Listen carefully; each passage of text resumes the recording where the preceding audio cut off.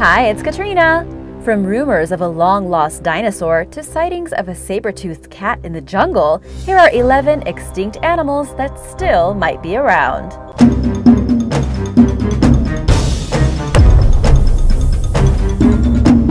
Number 11. The Congo's last dinosaur. Since the early 16th century, rumors have circulated that there is a strange, prehistoric creature living in the Congo Basin. Locals call it the mokele-mbembe, and it is a mysterious beast that most people believe to be myth. It's described as a water beast about the size of an elephant, with a very long neck and long tail that lurks deep in the swamp. The description of the creature is a lot like that of a sauropod dinosaur, and in the 20th century, the legend captured the imagination of the entire world. The widespread notion that there is a dinosaur or a dinosaur-like reptile lurking somewhere in Africa was perpetuated by Carl Hagenbeck, an animal dealer and showman, who wrote a book on the topic in 1909. Bernard Heuvelmans, the father of cryptozoology, further promoted the concept starting in the 1950s. The idea persists into the present day as evidenced by alleged sightings of the mokele-mbembe, including video footage that has widely circulated the internet in recent years that allegedly shows baby dinosaurs scampering across a road. Other so-called proof has surfaced, including other videos, images, audio recordings, and alleged footprint casts, but the creature's existence has yet to be truly proven by science. Zambia also is rumored to be home to a sauropod-like beast, and the idea of a dinosaur still hiding in unexplored regions comes from mostly European foreigners who traveled there and had to deal with unknown monsters. No reliable sightings or evidence has turned up, even though scientists have conducted over a dozen failed expeditions to find it. In 1980 and 1981, monster hunter and retired University of Chicago biologist Roy McCall led an expedition to where the story seems to have originated and got more stories and legends directly from the locals, but no sight of the dinosaur. Do you think that there may be dinosaurs in the Congo or anywhere else lurking about? Let me know in the comments below. Number 10. Desert rat kangaroo. Europeans first glimpsed the desert rat kangaroo during the 19th century. Known as the oolacunta to the Aboriginal people of Australia, the small creature was about the size of a rabbit, weighed less than a guinea pig, and was extraordinarily fast. English naturalist John Gould formally described the desert rat kangaroo in 1843, and it seemed to have vanished after that. The animal was presumed to be extinct and wasn't seen again until nearly a century later in 1932, when 4 Aboriginal men helped mammal expert Hedley Herbert Finlayson track one down. Since then, there have been no confirmed sightings of the desert rat kangaroo, and it's once again considered extinct due to the length of time that has passed since it last appeared. Experts have searched extensively to see if it's still around and have even found some clues suggesting that it could be. But the chances of this being the case are close to zero, according to mammal expert Dr. Diana Fisher. Based on a statistical model that factors how often the desert rat kangaroo has been sighted and how long it's been since it was last seen, researchers have estimated the possibility that it still exists at 1%. But 1% is still higher than zero, meaning they haven't completely ruled out the idea that the creature still has a scarce presence, but experts certainly do not have high hopes. They believe that invasive red foxes killed it off and think it's highly unlikely anyone will ever see one again. Number 9. Malabar civet.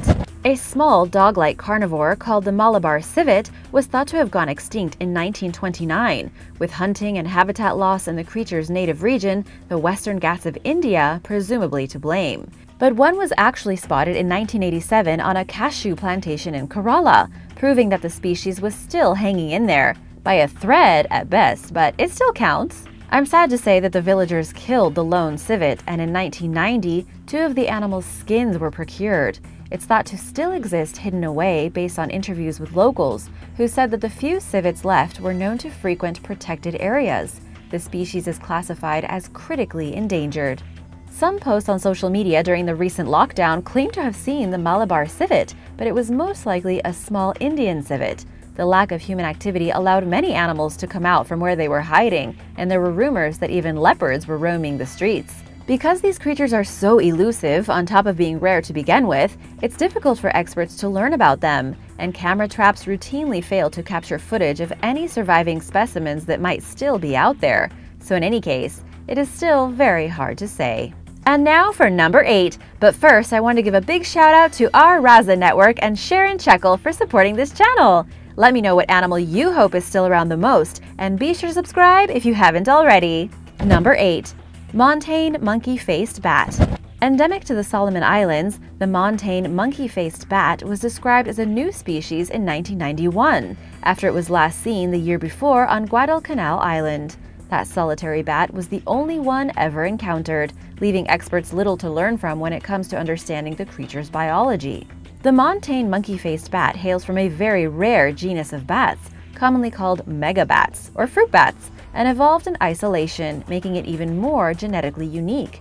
Although nobody has officially seen one in 30 years, it is not considered extinct yet. The species is listed as critically endangered and possibly extinct, but are there any left out there? Experts seem to be holding out slight hope for now. They believe that any existing montane monkey-faced bat populations dwell at altitudes of over 3,900 feet above sea level. The creatures have only been documented in environments at this elevation, and only on Guadalcanal Island. So if there are any left, they are probably restricted to this very small area. Number 7. Ethiopian lion. Most African lions live in the savanna of sub-Saharan Africa, with very few appearing elsewhere. Because of how little they've been studied, it's unclear whether those populations elsewhere are genetically distinct subspecies. Ethiopian lions, known for their conspicuously dark manes, were thought to be extinct until 2016, when a population of about 50 were confirmed. Nearby, across the border in Sudan, is another small group numbering around 100.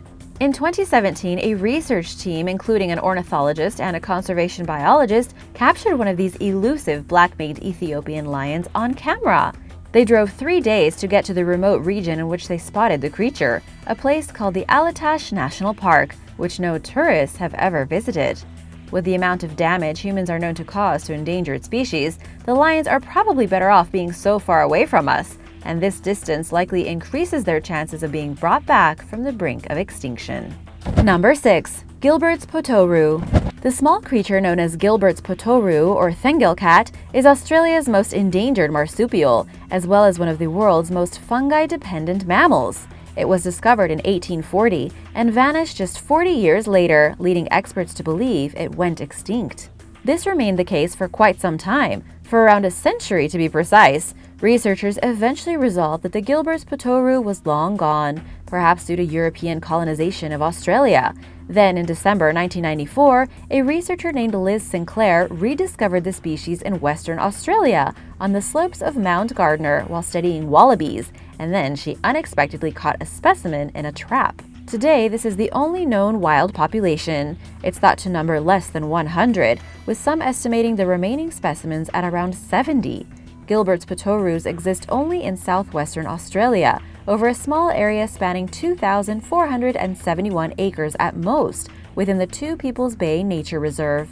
To spare the species from extinction, conservationists are working to establish populations at Bald Island and Michaelmas Island, but for now, scientists hesitate to get high hopes about the future of the Gilbert's potoroo, which hangs by a thread to the edge of existence. Number 5. Horton Plains slender loris. Researchers discovered the Horton Plains slender loris in 1937. Endemic to Sri Lanka, the creature was already so rare by then that it wasn't seen again for another 60 years. Conservationists gained hope that the loris was still out there in 2002, when a creature resembling it briefly appeared during the night. The Zoological Society of London conducted further investigations and concluded in 2009 that the Horton Plains slender loris is in fact still around, albeit in extremely limited numbers. Researchers managed to photograph 2 of the creatures and estimated the species population at 100 or less, possibly making it the world's rarest primate, according to National Geographic. The animal is mostly threatened by habitat loss resulting from cutting down trees for firewood, and because it only dwells in a small portion of Sri Lanka, it is constantly in ever-increasing danger of extinction. For now, the goal is to save however many are left by protecting and preserving their dwindling environment.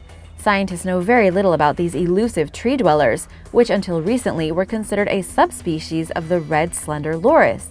Now, based on photographs captured in 2009, experts believe that the Horton Plains slender loris may constitute its own separate species.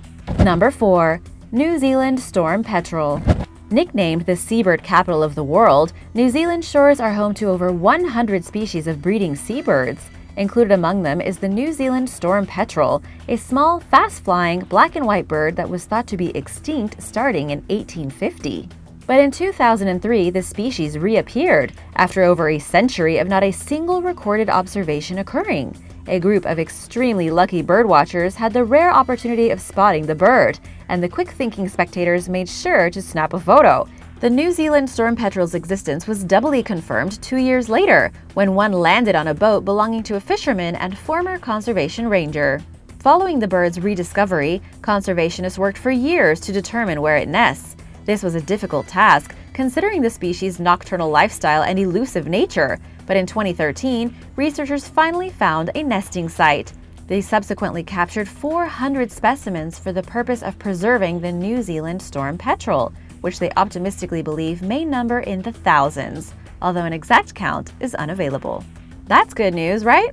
Number 3. Fernandina giant tortoise. The Galapagos Islands were once home to an estimated 300,000 giant tortoises. Today, those numbers are diminishing, and finding certain subspecies, for example, the Fernandina giant tortoise, is becoming increasingly difficult. The Fernandina giant tortoise disappeared over a century ago, with the last known live specimen on the island being confirmed in 1906, leading scientists to conclude that it was likely extinct. In fact, until recent years, the International Union for Conservation of Nature Red List officially listed the Fernandina giant tortoise as possibly extinct. But some researchers held out hope that the subspecies was still out there, based on ranger sightings of the creature's feces, and a team spent over a decade planning an expedition to find one. Their efforts proved successful when, in February 2019, they found a female specimen on Fernandina Island. She's estimated to be around 100 years old and is the only known surviving member of her species, although some experts believe more may be out there, based on signs they've noticed around the island. The team took the female to a breeding center in what could turn out to be a last-ditch effort to save the species if they do not find any more survivors. For now, they continue to search Fernandina for other tortoises, while conducting DNA tests on the one they found to confirm that she's an authentic Fernandina tortoise, and in hopes of breeding her and reviving the species. Number 2. Crested gecko. Native to southern New Caledonia, a French territory in the southern Pacific Ocean, the crested gecko, or the eyelash gecko, was first officially described in 1866. The unique creature can lick its own eyeballs and stick to walls using electromagnetism. It's got all kinds of superpowers. But it disappeared from human observation for nearly 130 years and was not seen again until 1994.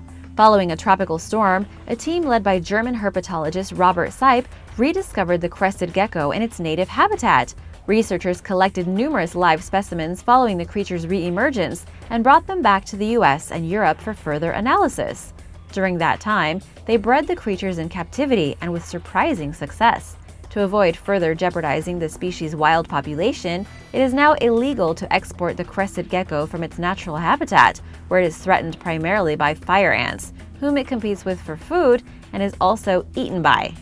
But the crested gecko is now one of the most commonly bred captive lizards, and the ease with which this was accomplished offers hope that the species will survive in its proper environment. Number 1. Saber-toothed cat. Saber-toothed cats, known for their massive canines, came from the extinct Smilodon genus of big cats. The smallest species among them weighed as much as 220 pounds, while the largest tipped the scales at up to 880 pounds. All these cats have one thing in common, however. They are not thought to have lived past around 10,000 years ago, when the last of them went extinct at the end of the Pleistocene epoch. Every now and then, however, there are claims of someone spotting an extinct saber-toothed cat. Most of these accounts originate in South America, and one is detailed in author Peter Matheson's 1996 book, The Cloud Forest. The text describes the animal as a rare striped cat not quite so large as a jaguar and very timid, which is possessed of 2 very large protruding teeth.